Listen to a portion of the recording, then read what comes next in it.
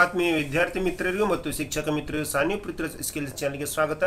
ಆತ್ಮೀಯ ನಾವು ಈ ವಿಡಿಯೋದಲ್ಲಿ 2022 ನಡೆಯತಕ್ಕಂಥ 8ನೇ ತರಗತಿಯ ಪಬ್ಲಿಕ್ ಪರೀಕ್ಷೆಯ ವಿಜ್ಞಾನ ಮಾಡೆಲ್ ಪ್ರಶ್ನೆ ಪತ್ರಿಕೆ ಉತ್ತರ ಯಾವ ರೀತಿ ಬಿಡಬೇಕು ಅನ್ನೋದನ್ನು ನೋಡೋಣ. ಇವತ್ತು ನಾವು ಇಂಗ್ಲಿಷ್ ಮೀಡಿಯಂಗೆ ಸಂಬಂಧಪಟ್ಟಂತಹ ವಿಜ್ಞಾನ ಮಾದರಿ ಪ್ರಶ್ನೆ ಪತ್ರಿಕೆಯ ಉತ್ತರವನ್ನು ಪ್ರಸ್ತುತಪಡಿಸ್ತೀವಿ. ಪ್ರಶ್ನೆಗಳ ಸಂಖ್ಯೆ 21ರಿಂದ 28ರವರೆಗಿನ ಪ್ರಶ್ನೆಗಳು ಯಾವ ರೀತಿಯಾಗಿ ಉತ್ತರವನ್ನು ಬರಬೇಕು ಅನ್ನೋದನ್ನು ಈ ವಿಡಿಯೋದಲ್ಲಿ ನೋಡೋಣ. ಈಗಾಗಲೇ ನಾವು ಪ್ರಶ್ನೆಗಳ ಸಂಖ್ಯೆ 1ರಿಂದ 20ರವರೆಗಿನ ಅಂದರೆ ಬಹುಆಯ್ಕೆ ಪ್ರಶ್ನೆಗಳಿಗೆ ಯಾವ ರೀತಿಯಾಗಿ ಉತ್ತರವನ್ನು ಕ್ರಮಾಕ್ಷರದೊಳಗೆ ಸರಿ ಉತ್ತರ ಬರಬೇಕು ಅನ್ನೋದನ್ನು ಪ್ರಸ್ತುತಪಡಿಸಿದ್ವಿ. ಅದನ್ನು ತಾವು ನಮ್ಮ ಚಾನಲ್ಗೆ ಭೇಟಿ ನೀಡಿ ಆ ವಿಡಿಯೋನ ತಾವು ನೋಡ್ಕೊಳ್ಬೋದು ಅಂತಕ್ಕಂತ ಹೇಳ್ತಾ ಇವತ್ತು ಈಗ ಈ ವಿಡಿಯೋದಲ್ಲಿ ನೋಡೋಣ ಪ್ರಶ್ನೆಗಳ ಸಂಖ್ಯೆ 21ರಿಂದ 28ರವರೆಗಿನ ಪ್ರಶ್ನೆಗಳಿಗೆ ಯಾವ ರೀತಿ ಉತ್ತರವನ್ನು ಬರಬೇಕು ಅನ್ನೋದನ್ನು. Answer questions 21 to 28 in the place provided ಅಂದರೆ ಕೆಳಗೆ ಕೊಟ್ಟಿರ್ತಕ್ಕಂಥ ಸ್ಥಳಗಳಲ್ಲಿ ಈ ಪ್ರಶ್ನೆಗಳಿಗೆ ಉತ್ತರ ಬರಿ ಅಂತ ಕೇಳಿದರೆ ಪ್ರಶ್ನೆ 21 question number 21 what is air pollution, give any 2 reasons for air pollution ಕೇಳಿದರೆ ಅದಕ್ಕೆ ಉತ್ತರ ಏನು ಬರೀಬೇಕಂತಂದರೆ physical, chemical R biological change in air is called air pollution ಅಂತ ಬರೀಬೇಕು. ಅದಕ್ಕೆ ರೀಸನ್ ಕೇಳಿದರೆ 2 ರೀಸನ್ ಕೇಳಿ 2 ರೀಸನ್ಸ್ ಅಂತ ಕೇಳಿದರೆ ಅದನ್ನೇನು ಬರೀಬೇಕಂತಂದರೆ ಒಂದನೇದು 1 factories, power plants, automobile exhaust. Second one is burning of fire wood and dung cakes ಅಂತ ಬರೀಬೇಕು. ಇದಕ್ಕೊಂದು ಚಾಯ್ಸನ್ನು ಕೊಟ್ಟಿದ್ದಾರೆ 20ನೇ ಪ್ರಶ್ನೆಗೆ. What is smog, how is smog produce ಅಂತ ಕೇಳಿದ್ದಾರೆ. ಅದರ ಉತ್ತರ ಏನಂತಂದರೆ the combination R mixture of smoke and fog is called smog ಅಂತ ಬರೀಬೇಕು. ಹೌ ಈಸ್ ಸ್ಮಾಗ್ ಪ್ರೊಡ್ಯೂಸ್ ಅಂದರೆ ಹೇಗೆ ಉತ್ಪತ್ತಿ ಆಗುತ್ತೆ ಅಂತ ಕೇಳಿದರೆ ಇದಕ್ಕೇನು ಬರೀಬೇಕಂದ್ರೆ it is produced by mixing of air with pollutions and exhaust gases released by the human activities ಅಂತ ಬರೀಬೇಕು. Question number 22. Which hormone starts to secrete in girls when reach the adolescence period? Write any one function of it. ಅಂತ ಕೇಳಿದರೆ ಇದಕ್ಕೆ ಉತ್ತರ ಏನು ಬರೀಬೇಕಂತಂದರೆ when girls reached adolescence period estrogen hormone starts to secrete ಅಂತ ಬರೀಬೇಕು. ಇದಕ್ಕೆ ಒಂದು ಫಂಕ್ಷನ್ ಕೇಳಿದ್ದಾರೆ. ಫಂಕ್ಷನ್ ಏನು ಬರೀಬೇಕಂತಂದರೆ ಸ್ಟಾರ್ಟ್ ಆಫ್ ಮೆನ್ಸ್ಟ್ರಲ್ ಸೈಕಲ್ ಅಂತ ಬರೀಬೇಕು. ಇದಕ್ಕೆ ಚಾಯ್ಸ್ ಇದೆ. Right any 2 characteristics in the mental health development of adolescence ಅಂತ ಕೇಳಿದರೆ ಮಾನಸಿಕ ಬೆಳವಣಿಗೆಯನ್ನು ಬರೀದಿರಿ ಅಂತ ಕೇಳಿದರೆ ಅದಕ್ಕೇನು ಬರೀಬೇಕಂದ್ರೆ they feel to be more independent than before. Second one is they feel insecure to adjust due to change in body ಅಂತ ಬರೀಬೇಕು. Question number 23.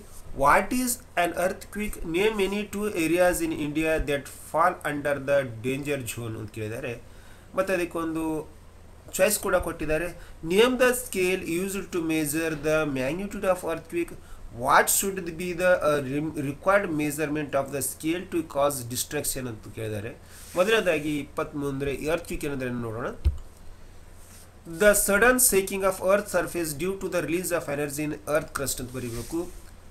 Danger zone ಇರತಕ್ಕ ಪ್ರದೇಶಗಳಿದ್ದಾರೆ ಅಲ್ಲಿ ಏನು ಬರೀಬೇಕಂತಂದರೆ ಕಾಶ್ಮೀರ್, ಸೆಂಟ್ರಲ್ ಹಿಮಾಲಯಸ್ ಅಂತ ಬರೀಬೇಕು. ಕೆಳಗಿನ ಪ್ರಶ್ನೆಗೆ ಉತ್ತರ ನೋಡೋಣ. Richter scale is use to measure magnitude of earth quick. If the magnitude scale is 7 or above the 7 in Richter scale it causes destruction ಅಂತ ಬರೀಬೇಕು. ಇಲ್ಲಿ ಎಮ್ ಹೋಗಿದೆ ಅದನ್ನು ಮ್ಯಾಗ್ನಿಟ್ಯೂಡ್ ಅಂತ ತಿಳ್ಕೊಳ್ಬೇಕು. If the magnitude scale is 7 or above the 7 in Richter scale it causes destruction ಅಂತ ಕೇಳಬೇಕು. ಅಪಾರವಾದಂಥ ನಾಶವನ್ನು ಮಾಡ್ತೀನಿ ಅಂತ ಬರೀಬೇಕು. Question number 24. Which is the best extinguisher used to extinguish the rapidly combustible fuel like petrol? Why is that extinguisher used ಅಂತ ಕೇಳಿದರೆ ಇದಕ್ಕೆ ಉತ್ತರ ಏನು ಬರೀಬೇಕಂತಂದರೆ carbon dioxide extinguisher is the best extinguisher to extinguish the rapidly combustible fuel like petrol ಅಂತ ಬರೀಬೇಕು. ಯಾಕಂತಂದರೆ carbon dioxide ಹ್ಯಾವಿಯರ್ then oxygen it covers R replace the oxygen ಅಂತ ಬರೀಬೇಕು. ಇದಕ್ಕೆ ಒಂದು ಚಾಯ್ಸ್ ಕ್ವಶನ್ ಇದೆ. Right any 3 scientific factors which support and object to bore ಅಂತ ಕೇಳಿದರೆ ಇಲ್ಲಿ ಏರ್, ಫ್ಯೂಯಲ್, ಹೀಟ್ ಅಂತೇಳಿ ಬರೀಬೇಕು. ಪ್ರಶ್ನೆ 25.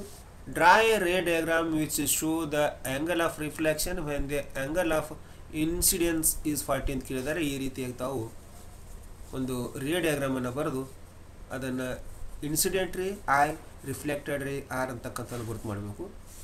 ಅದಕ್ಕೆ ಒಂದು ಚಾಯ್ಸ್ ಇದೆ. Draw A diagram that show the incidence and reflection of light rays falling on A irregular surface ಅಂತ ಕೇಳಿದರೆ ಈ ರೀತಿಯಾಗಿ ತಾವು ಒಂದು ಚಿತ್ರವನ್ನು ಬರೀಬೇಕು. ಇಲ್ಲಿವರೆಗೆ 3 ಅಂಕದ ಪ್ರಶ್ನೆ ನೋಡಿದ್ವಿ. ಈಗ ಮುಂದೆ ಬರ್ತಕ್ಕಂತಹ 26 ಮತ್ತು 27 3 ಅಂಕದ ಪ್ರಶ್ನೆ ಇರುತ್ತೆ. ಅಂದರೆ ಇಲ್ಲಿವರೆಗೆ 21ರಿಂದ 27 ಇರ್ತಕ್ಕಂಥ ಪ್ರಶ್ನೆಗಳು 2 ಮಾರ್ಕ್ಸ್ ಆಗಿರುತ್ತೆ. 26 ಮತ್ತು 27 3 ಮಾರ್ಕ್ಸ್ ಆಗಿರುತ್ತೆ ಮತ್ತು 28ನೇ ಪ್ರಶ್ನೆ 4 ಮಾರ್ಕ್ಸ್ ಆಗಿರುತ್ತೆ. ಈಗ ನೋಡೋಣ question number 26. Generally the cycle RIMS R coated with chromium, give 3 reasons for this ಅಂತ ಕೇಳಿದ್ದಾರೆ. ಇದಕ್ಕೆ ರೀಸನ್ ಏನು ಬೇಕಂದ್ರೆ chromium has shiny appearance, to make them scratch resistance, third one is to provide protection against the air and ಕರೋಸಿನ್ ಅಂತ ಬರೀಬೇಕು. ಇದಕ್ಕೊಂದು choice ಇದೆ. Now days the iron bridges R long lasting, justify this sentence ಅಂತ ಕೇಳಿದ್ದಾರೆ. ಇದಕ್ಕೇನು ಉತ್ತರ ಬರಬೇಕಂತಂದರೆ iron is strong, hard and tough metal. It can resist heavy load and stress. It is due to galvanized iron. It is capable of lift loads of different things at the same time ಅಂತೇಳಿ ಬರೀಬೇಕು. T ಆಗಿದೆ, ಇಲ್ಲಿ time ಅಂತ ಆಗಬೇಕು. Question number 27. In the solar system, name the only planet in which life exists. In the solar system, name the only planet in which life exists. List out the supporting factors responsible for the existence of life on that planet ಅಂತ ಕೇಳಿದ್ದಾರೆ. ಇದಕ್ಕೆ ಉತ್ತರನೇ ಬರಬೇಕಂತಂದರೆ ಇದು 3 marks question ಆಗಿದೆ. Answer earth.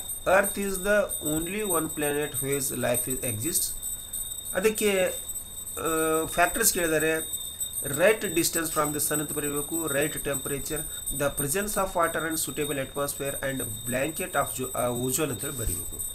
R which are the outermost planets in the solar system, write any one characters of any 2 planets ಕೇಳಿದ್ದಾರೆ. ಇಲ್ಲಿ ಉತ್ತರ ಏನು ಬರಬೇಕಂತಂದರೆ answer Jupiter, Saturn, Uranus and ನೆಪ್ಚ್ಯೂನ್. ಇವು ಔಟರ್ಮೋಸ್ಟ್ ಪ್ಲಾನೆಟ್ಸ್. ಇದರಲ್ಲಿ 2 ಬಗ್ಗೆ ಕೇಳಿದ್ದಾರೆ. Jupiter is the largest planet of the solar system. Saturn appears yellowish in colour ಅಂತೇಳಿ ಬರೀಬೇಕು. Last question 4 marks. Draw the diagram of A planet cell draw the diagram of a plant cell and label the following parts ಅಂತ ಕೇಳಿದ್ದಾರೆ.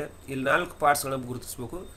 ಒಂದನೇದು cell wall, ಎರಡನೇದು nucleus, ಮೂರನೇದು vacuole, ನಾಲ್ಕನೇದು the organelles that carries out photosynthesis ಅಂತ ಹೇಳಿದ್ದಾರೆ. ಅದು chloroplast ಆಗಿರುತ್ತೆ. ನಾಲ್ಕನೇದು ನೋಡಿ, cell wall, nucleus, vacuole, chloroplast. ಇದು 4ನೇ ಕ್ಲೋರೋಪ್ಲಾಸ್ಟ್. ಅಲ್ಲಿ ಕೊಟ್ಟಿರ್ತಕ್ಕಂಥ ಸೆಲ್ ವಾಲ್, ನ್ಯೂಕ್ಲಿಯಸ್, ವ್ಯಾಕ್ಯೂಲ್, ಅದು organelle that carries out photosynthesis ಅಂದರೆ ಇಲ್ಲಿ ನೋಡ್ತಾ ಇದ್ದಾರೆ. Cell wall outer most layer of the plant cell, nucleus, ಆಮೇಲೆ ವ್ಯಾಕ್ಯೂಲ್, ಆಮೇಲೆ chloroplast. Chloroplast is the organelles which is responsible for making the photosynthesis. ಅದಕ್ಕೆ 4ನೇ ಕೇಳಿದ organelle that carries out of photosynthesis ಅಂತ ಕೇಳಿದ್ದಾರೆ. ಸೊ ಇಲ್ಲಿ ಡಿಫ್ರೆಂಟ್ ಒಂದು organelles ಇವೆ. ಅದರ ಬಗ್ಗೆ ಕೂಡ ತಾವು ಗುರುತಿಸಲಿಕ್ಕೆ ಅಥವಾ ಬರೀಲಿಕ್ಕೆ ತಾವು ಪ್ರಾಕ್ಟೀಸ್ ಮಾಡಬೇಕು. ಸೊ ಇದೇ ರೀತಿಯಾಗಿರ್ತಕ್ಕಂಥ ವಿಡಿಯೋಗಳನ್ನು ನಾವು ಮುಂದೆ ಪ್ರಸ್ತುತಪಡಿಸ್ತೀವಿ. ಹಾಗಾಗಿ ತಾವು ನಮ್ಮ ಚಾನಲನ್ನು ಸಬ್ಸ್ಕ್ರೈಬ್ ಮಾಡಿಕೊಳ್ಳಿ ಹಾಗೂ ನಿಮ್ಮ ಮಿತ್ರರಿಗೂ ಶೇರ್ ಮಾಡಿ, ನಮ್ಮ ಚಾನಲ್ನ ಬೆಳವಣಿಗೆ ಸಪೋರ್ಟ್ ಮಾಡಿ ಅಂತಕ್ಕಂತ ಹೇಳ್ತಾ ಮತ್ತೊಮ್ಮೆ ತಮ್ಮೆಲ್ಲರೂ ಧನ್ಯವಾದಗಳನ್ನು ಹೇಳಿ ಥ್ಯಾಂಕ್ಸ್ ಫಾರ್ ವಾಚಿಂಗ್ ಅಂತಕ್ಕಂತ ಹೇಳ್ತಾ ಈ ವಿಡಿಯೋ ನಮಗೆ ತಗೊಳಿಸ್ತೇವೆ. ಮತ್ತೆ ಭೇಟಿಯಾಗೋಣ ಮುಂದಿನ ವಿಡಿಯೋದೊಂದಿಗೆ. ಅಲ್ಲಿವರೆಗೆ ನಮಸ್ಕಾರಗಳು.